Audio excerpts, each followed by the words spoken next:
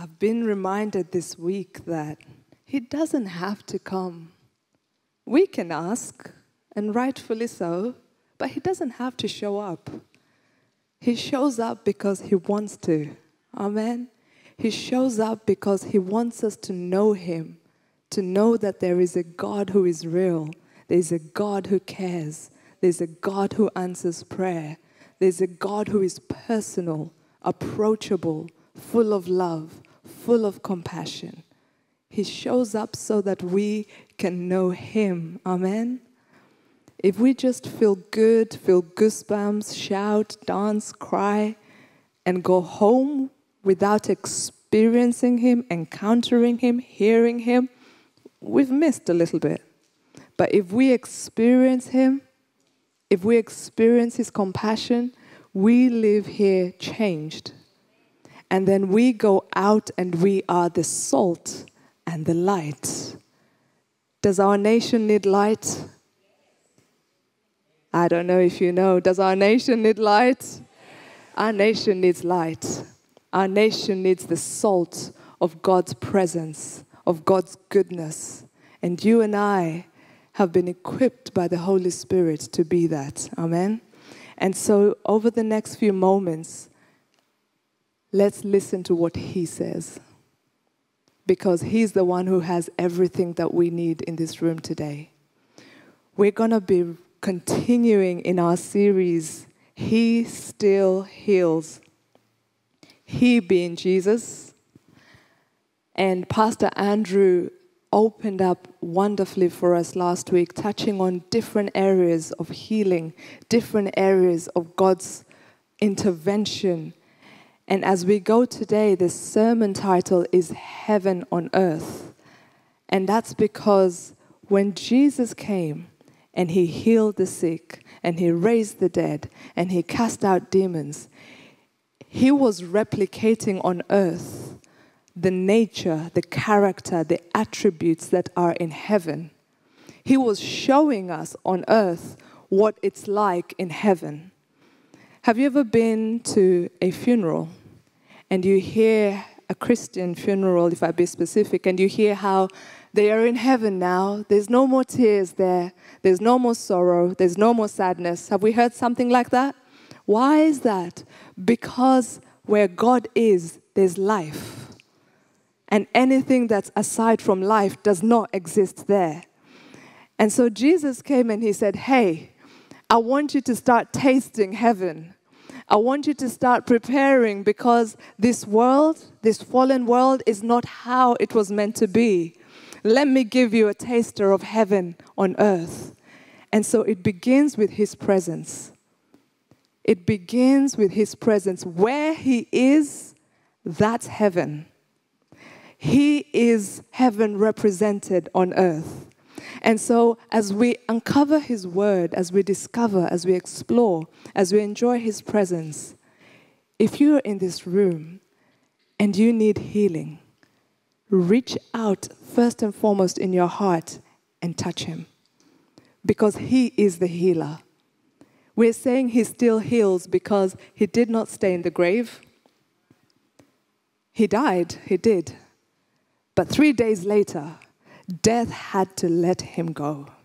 The grave had to let him go because they could not hold life. And likewise today, sickness has to let us go because he is here and because he lives in us as his children. We're going to look at the story of two people. One is called Lazarus. No, Jairus. Jairus. And Jairus is a ruler of a synagogue.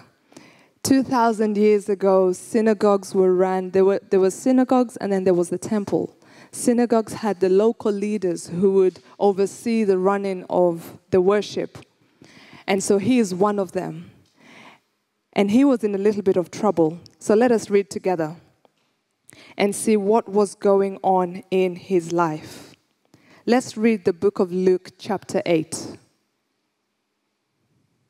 Verse 40 begins, Now, when Jesus returned, the crowd welcomed him for they were all waiting for him. And there came a man named Jairus, who was a ruler of the synagogue, and falling at Jesus' feet, he implored him to come to his house. For he had an only daughter, about 12 years of age, and she was dying.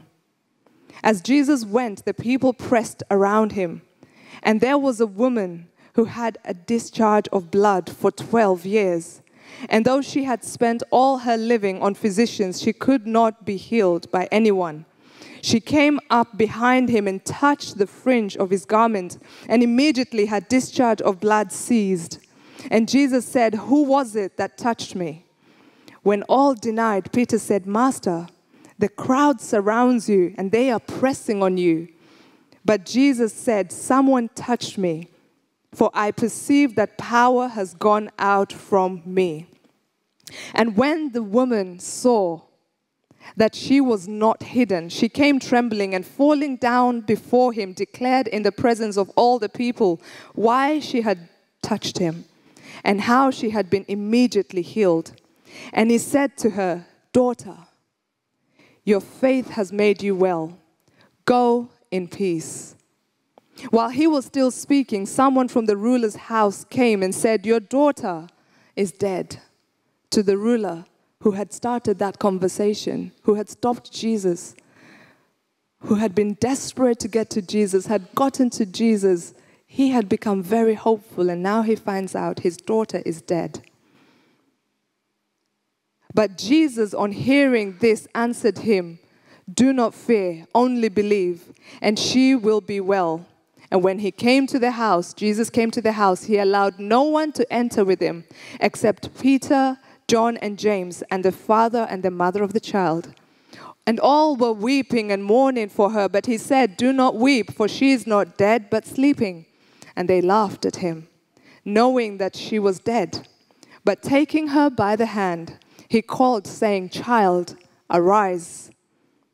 And her spirit returned, and she got up at once. And he directed that something should be given to her to eat. And the parents were amazed. The parents were amazed because just one moment ago, their daughter was dead. The next moment, the daughter is alive. Now, that miracle is written there not just for us to read and think, "Wow, that's amazing," but it's written for us to know how to access heaven on earth. Tell someone next to you, access heaven on earth. The ruler of the synagogue, Jairus, we can call him and we can see him as a perplexed father, as a desperate father. His only daughter in the bed, sick. I was going to say in hospital. But you and I can imagine, if that was our day and age, that child would be in hospital. Pediatrics unit, ICU, all the doctors on board, checking what's going on. Heart rate, blood pressure, what can we do? And all of them are saying, "I'm really sorry, but you need to prepare for the worst." One of the books in the Bible, so Matthew, Mark, and Luke talk about this story. One of them says, he went to Jesus and said, "My daughter is dead." The other one says, "My daughter is dying." And I think one of the differences is because when someone is in such a bad state, sometimes it's like we know unless there's an intervention, they are dead. And so we are right at the end of this daughter in her last breath.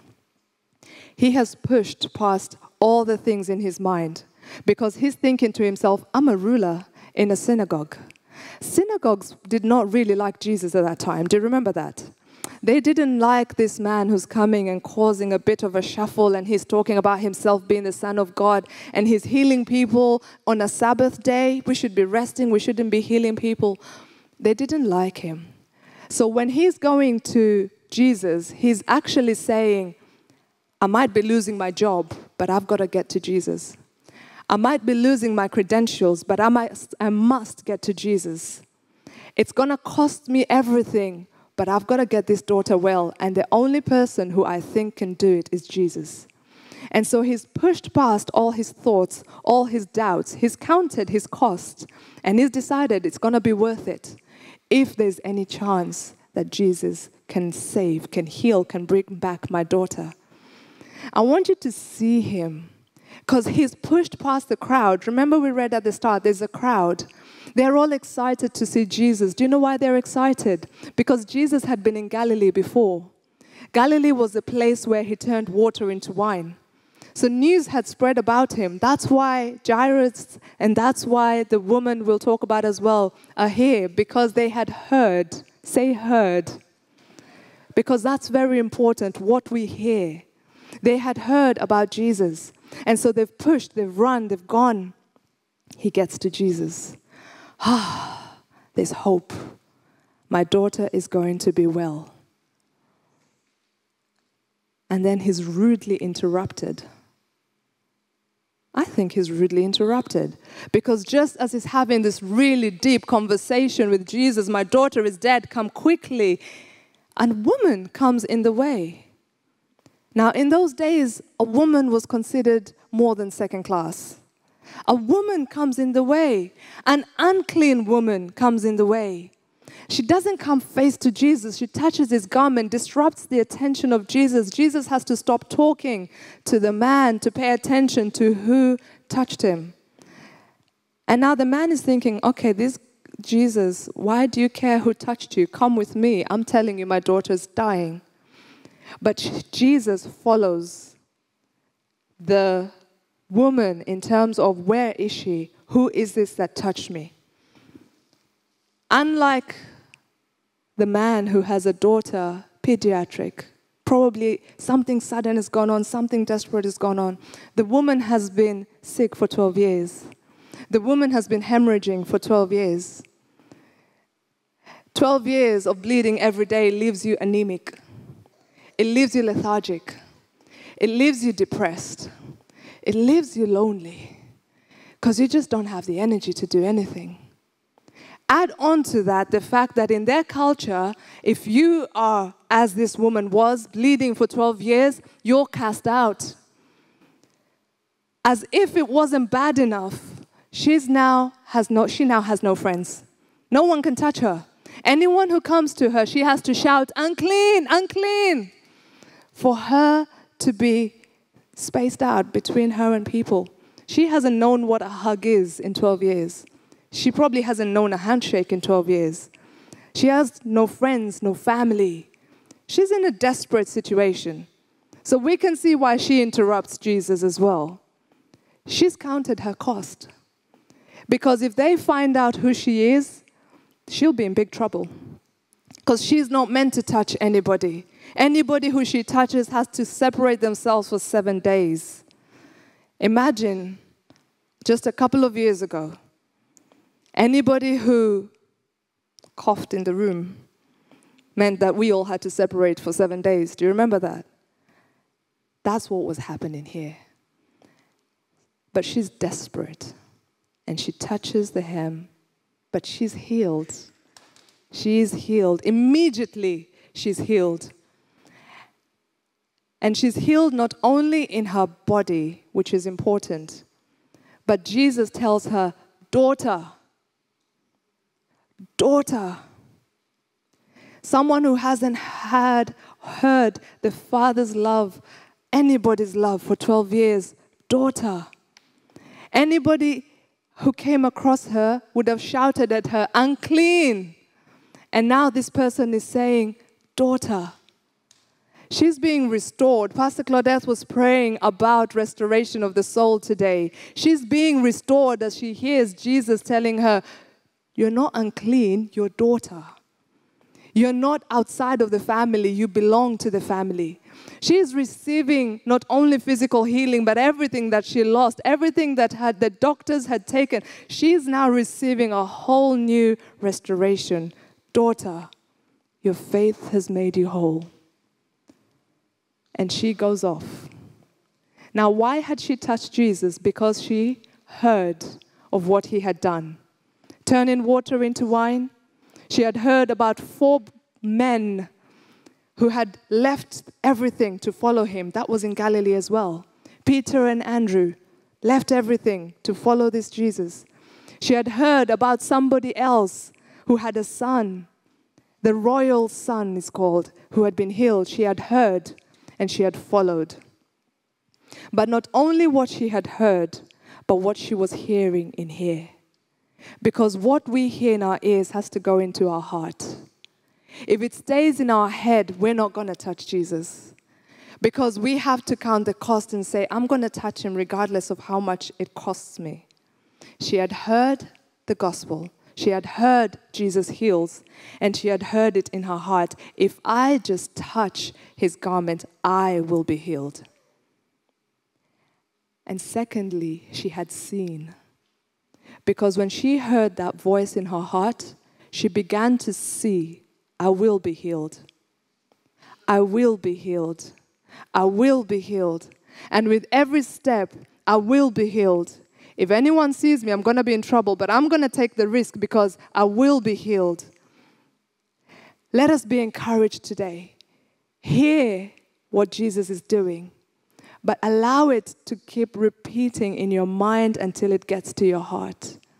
Allow it to get into the heart until it forms an image of your life healed, of our lives transformed by the presence of Jesus. Amen? Now remember, we didn't start with her. We started with Jairus. Jairus had begged Jesus. I'm not making those words up. It says he begged Jesus to heal. He's pleading, come quickly, heal my daughter, follow me, I'll show you the way.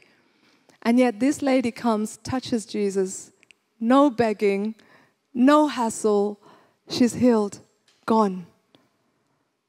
What do you feel? What do I feel? It's like when someone comes and prays for the same thing you're praying for. Their prayers get answered just like that.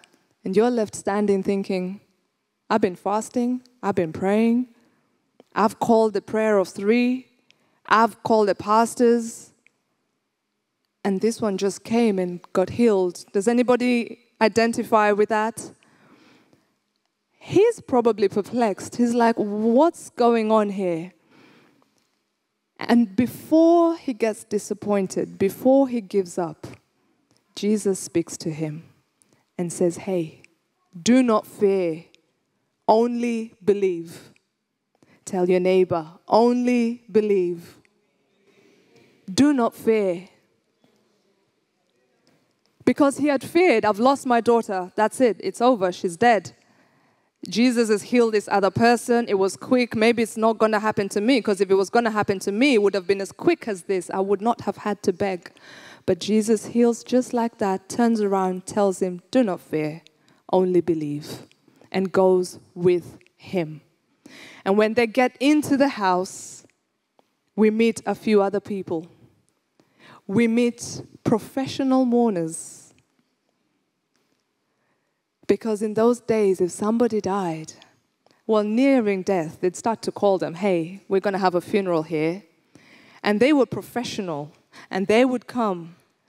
And I'm feeling like some of us here come from cultures where we know about professional mourners, because we're going to call this certain group, usually women, who are going to have the high-pitched, higher than Rosamond, kind of, and they're going to be wailing and crying and mourning so that the whole neighborhood can know that there has been a death in the family.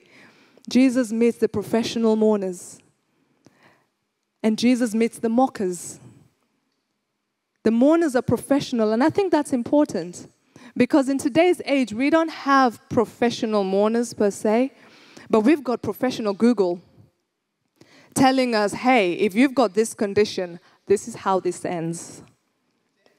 We've got professional opinion, and I'm not saying don't listen to it. But what I'm saying is Jesus has the final say. We've got the professional opinion. We've got professional YouTube.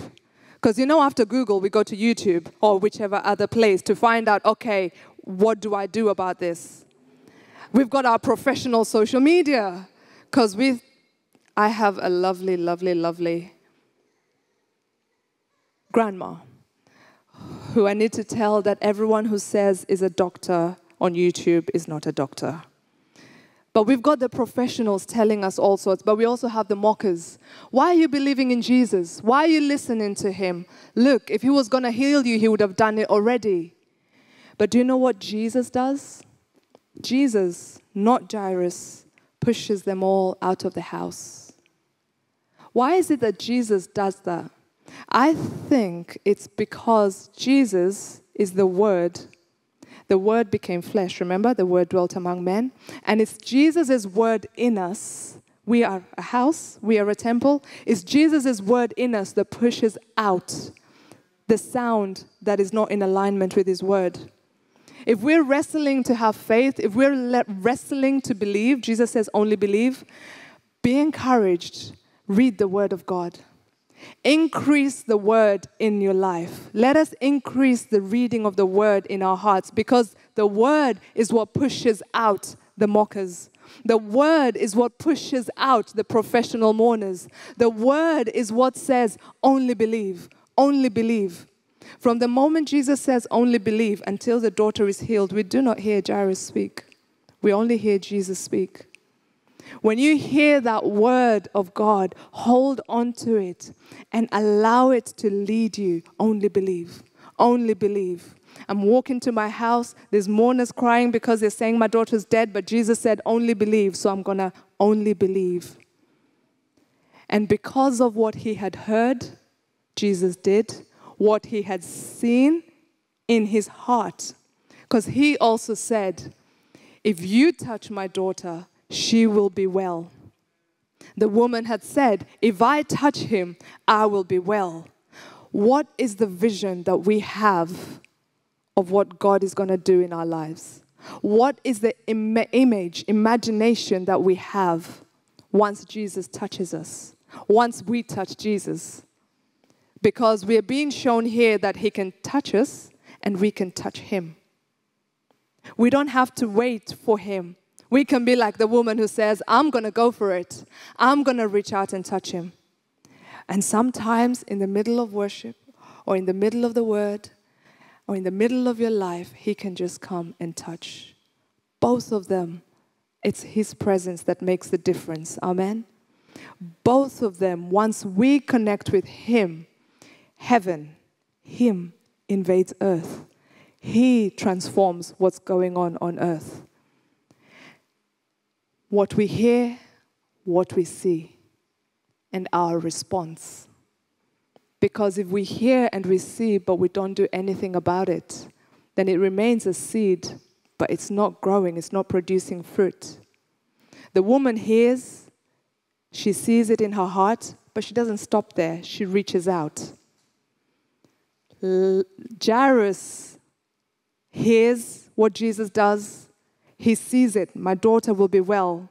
He doesn't stop there. He goes to Jesus, risking it all, but it's worth it if I just connect with Jesus. Be encouraged today. Jesus is the one who heals. All of us are but instruments in his hand. Yes, connect to your sister in Christ and pray together. But it's not her or him who heals. It's Jesus connecting to that prayer. And we're being called to not only believe for our healing, but to be the ones through whom Jesus heals the world around us.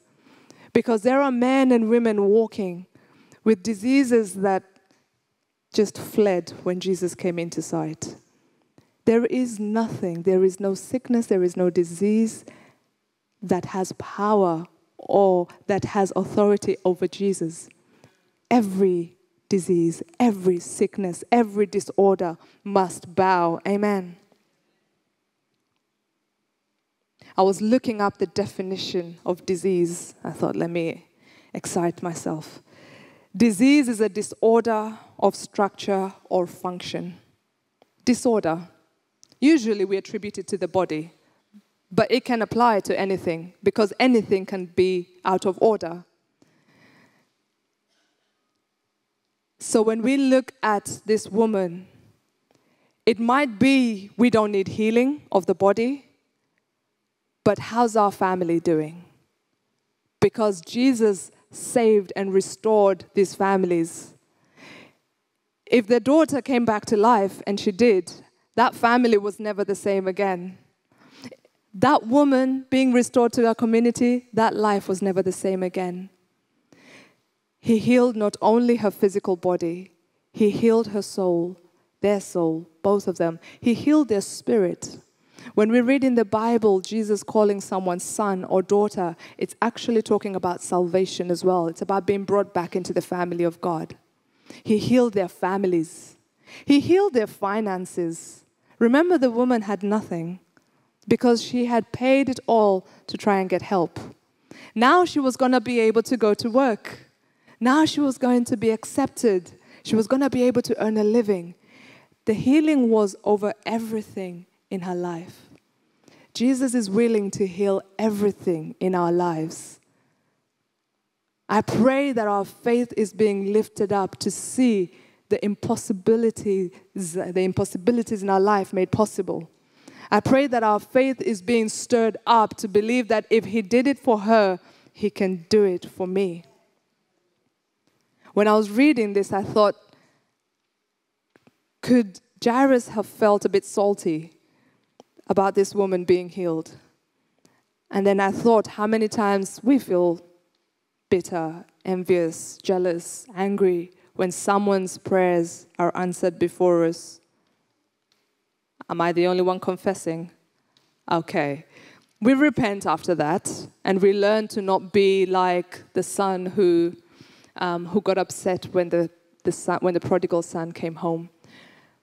But Jesus was showing us that, hey, I have more than enough for everyone. I have more than enough for all of you. And if he comes in, when his presence is here, he's not limited to here only. He's going to be able to heal everything and everyone in the surrounding. We just have to reach out to him. Amen. So what we hear is important. What we see is important. And our response is important. We have to make Jesus our aim. Jesus our aim. Not a person. Jesus is the healer. And we have to, secondly, only believe. Will fear come? Yes. If fear wasn't going to come, Jesus would not have said, do not fear. But he was saying, hey, don't accept that. Fear is trying to come, but don't accept that. Only believe. Remember what you heard. Remember what had happened to other people before you, because that means it can happen to you and for you. Only believe in his word.